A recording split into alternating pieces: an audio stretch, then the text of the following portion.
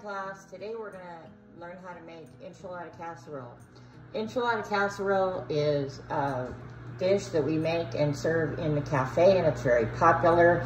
And often students have asked me, how do you make it? So that's what we're going to make today. I have my hair pulled back and I wash my hands, so let's get started.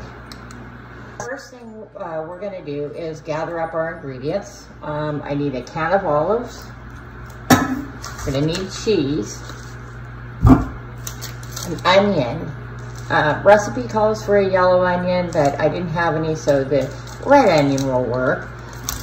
I have a can of El Pato sauce, which is a spicy tomato sauce. Some green onions, pound of ground beef, and 2 ears of corn. I got and the tortillas. All right, let's get going. We are going to end up making the casserole in the oven. The meat will be cooked on the stove, so we're going to use both the stove and the oven to make the casserole. I like a hot oven, about 375 degrees, so I'm going to go ahead and preheat the oven on bake for 375 degrees. So the can opener opens up, and there is a wheel and a blade. So wheel has a little gear on it, and that gear is going to attach to the bottom of our can lid. There's like a little lip on the edge of the can. It's going to attach right there. That's going to hold down the bottom, and the blade is going to press, but I need to press down pretty hard at first, so I poke a hole into the can. Then I got to hold it firmly, and with the other hand I'm going to turn.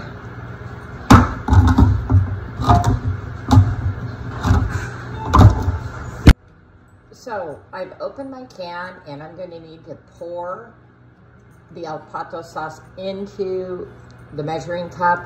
My recipe is going to require 1/3 cup of El Pato sauce. So now I've opened the can, but the can lid's still on there, and the edges of the can are very sharp. So you have to be very careful when you remove the lid, because you can cut yourself. So I'm very careful to hold the can lid so I do not touch the edge. The edge is sharp and I can cut myself. So I gotta be very careful. Make sure it's thrown away. After you're using a can opener and the lid doesn't come off all the way, you just need to go back over it, make sure it's all the way off before you remove it. Don't try to get a knife and jam it and force it off, because that's dangerous. So when I'm done with the can opener, I need to wash it because, again, once it's used, it needs to be cleaned and sanitized. So I'm going to pour the El Pato sauce into the measuring cup. Okay, I'm going to lean down, just take a look. Yeah, make sure that I have it exactly on that line, not above or below it, but exactly on the 1 3/4 cup line. So I've got some left over in the can, and I can use that for something else. It's not really safe to store food that way in a can once it's open. So we need to pour the remainder of our ingredient into a container. I'm gonna put a lid on it. Make sure it's on secure, and then it can be stored into the refrigerator. So now I have my can of olives open. I'm going to use this little strainer. I'm just going to use it to get the liquid to go into the strainer and down the drain. I'm not going to need to save it. All the olives are going to go into the casserole today. to slice the olives, I like to hold it this way with 2 fingers, get a very small knife, and I'm just going to make slices in between the olives. So I get the large olives, they're easier to work with, and then I just make about 2 slices.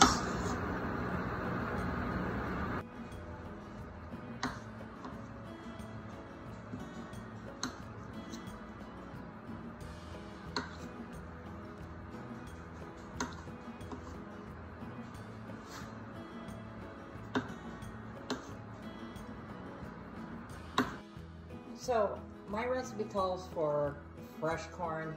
I prefer the fresh corn. I like the flavor of it. You can use canned corn because it is a little bit of work.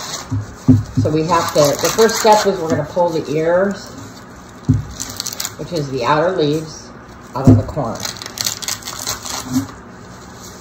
Like so. So those are going to be pulled off, and then we have to remove the strings. Difficult with a knife to cut through the corn, so if you can snap them in half, it's much easier. And then you have pieces that you can cut the corn off the sides. So to cut the corns off the side, make sure you have a sharp knife. A chef knife is a good type of knife, and that you can do this to keep your fingers out of the way. So you're going to move your fingers to one side, and you're going to just trim the corn off of the other side. I like to put my fingers at the top of the corn and kind of press down to hold it firmly so it doesn't go sliding and I cut myself. And then it shouldn't be hard to cut the corn. If it's too hard to cut or you need force, then you're probably cutting into the cob and not just the corn. So just the outside of the corn, and it should cut pretty easily. So this does take a little practice. And throw the corn cob away, and then what I have left is the fresh corn. So then I need green onions, and those are going to be sliced. I like to slice them in little small pieces, but I hold the whole bunch of green onions so I can slice them all at one time.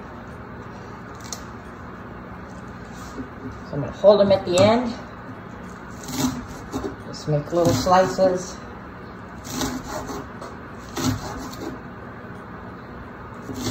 On the green onions, probably the smaller the better. I'm trying to make it as small as I can.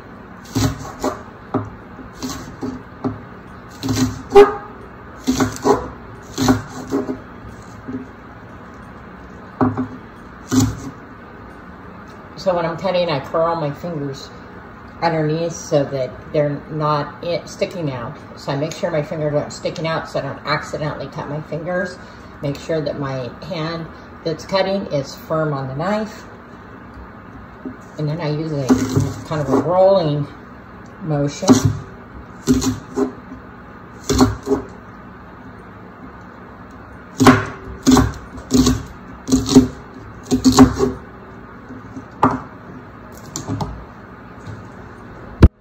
See, they're small little pieces of green onions. So this is my cheese grater. I'm going to use the large holes. I'm going to set it down firmly. I'm going to get a nice good rasp of the cheese, and then I'm just going to slowly press down and repeat.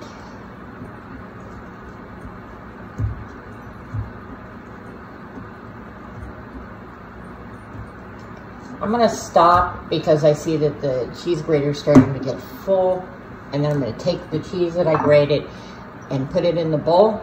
So now I have to peel, slice, and dice the onion. So I'm going to take some of the outer peelings off, and then what I'm going to do is I'm going to take and trim off both ends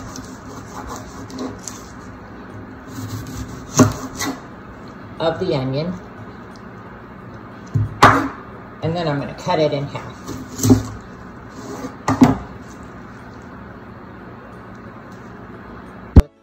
Once I cut it in half, it's very easy. after you cut it in half, you just kind of remove the outer layer.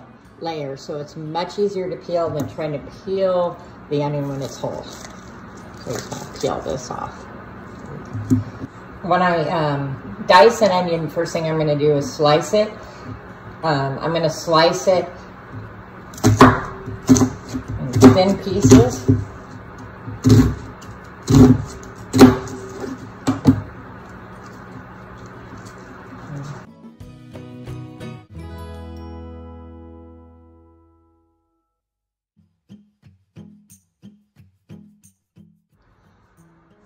So if you're cutting onions and your eyes start to water, just step away from them for a bit. Breathe in some fresh air and then come right back. Should be fine. So now I'm going to use my frying pan. I'm going to add some oil to it, just enough to coat the bottom of the pan so my onions don't stick. Got it a little bit like this. About 1 tablespoon. So I'm going to turn it on to medium-high heat, let it warm up. Then I'm going to add the onions, and we're going to let the meat cook, and then we can continue on, and I'll show you how to slice the tortillas. We're going to cut those into pieces, and we're going to use those to make our casserole. So I'm just going to brown my onions, stir them a little bit.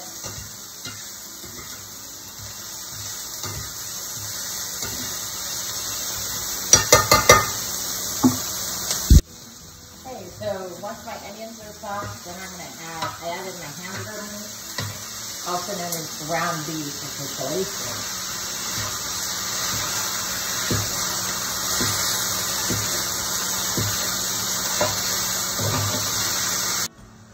So once I'm certain that I've really checked carefully and all the meat is thoroughly cooked, then I'm going to add my pato sauce and remove from the heat and set it aside.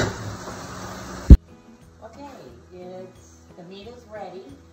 I'm going to turn the oven off, pour in the sauce.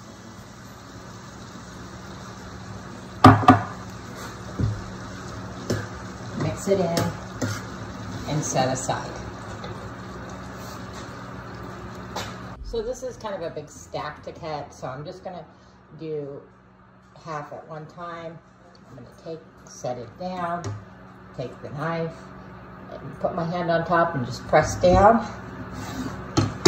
Now those are cut in half. Then I'm going to take each half and cut it in half again. Leave me pieces.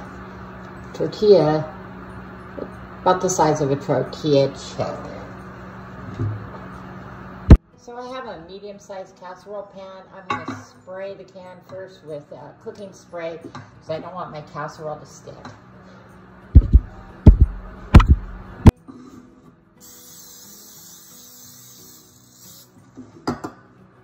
First layer is going to be layering the bottom of the pan with the tortillas. They can overlap a little bit, but I need to cover up the bottom.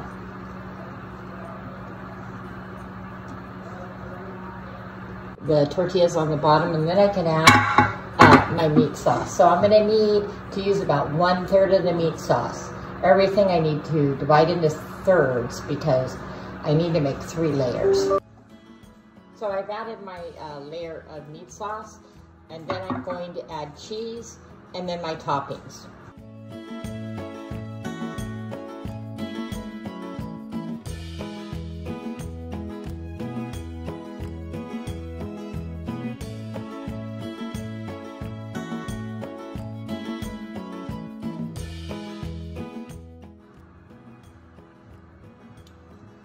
So this is my first layer, and then so I put the tortillas right on top of the first layer, and then I'm just going to repeat. So I have my second layer and just enough room left over for the top layer. On the top layer, I'm going to try to use up all of my ingredients. There it is, all done, and now I'm going to bake it in the oven at 375 degrees for 45 minutes. Out of the oven, my oven mitts on. Make sure to turn the oven off. And there it is. So I'm going to let it cool, and then I can slice it.